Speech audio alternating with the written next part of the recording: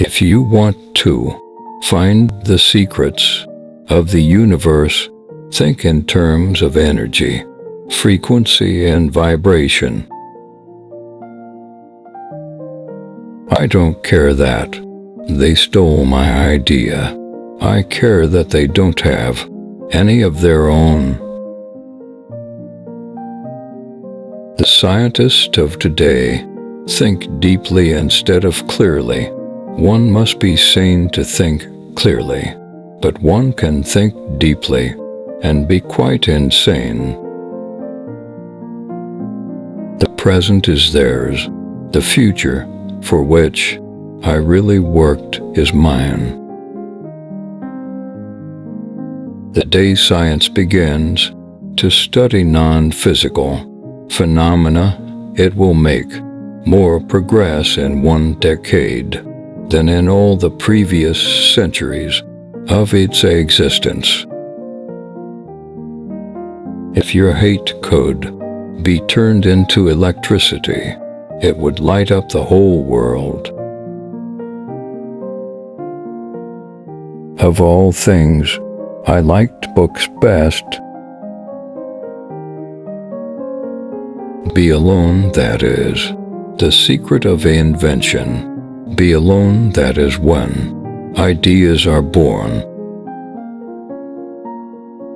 I do not think you can name many great inventions that have been made by married men.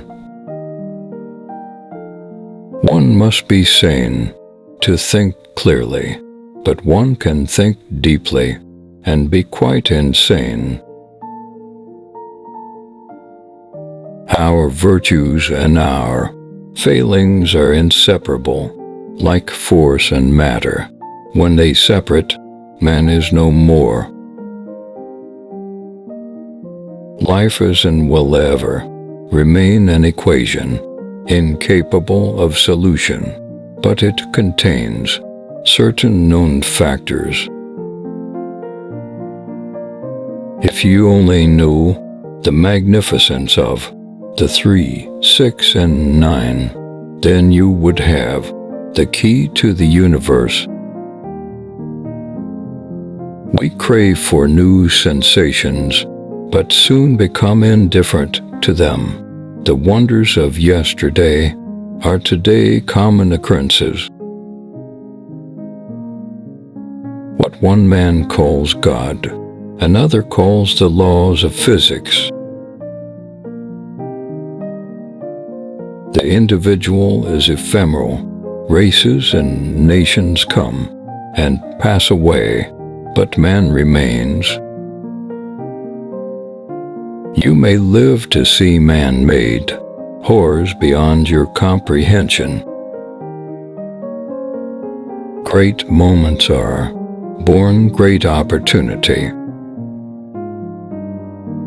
It's not the love you make, it's the love you give. Inventors don't have time for married life. So astounding are the facts in this connection that it would seem as though the Creator himself had electrically designed this planet. Marconi is a good fellow. Let him continue. He is using 17 of my patents. Most certainly some planets are not inhabited, but others are, and among these there must exist life under all conditions and phases of development. The carrying out into practice of a crude idea as is being generally done is, I hold, nothing but a waste of energy, money, and time. The progressive development of man is vitally dependent on invention. It is the most important product of his creative brain. When natural inclination develops into a passionate desire one advances towards his goal in 7-league boots. As I review the events of my past life, I realize how subtle are the influences that shape our destinies. Peace can only come as a natural consequence of universal enlightenment and merging of races, and we are still far from this blissful realization. These are only new devices for putting the weak at the mercy of the strong.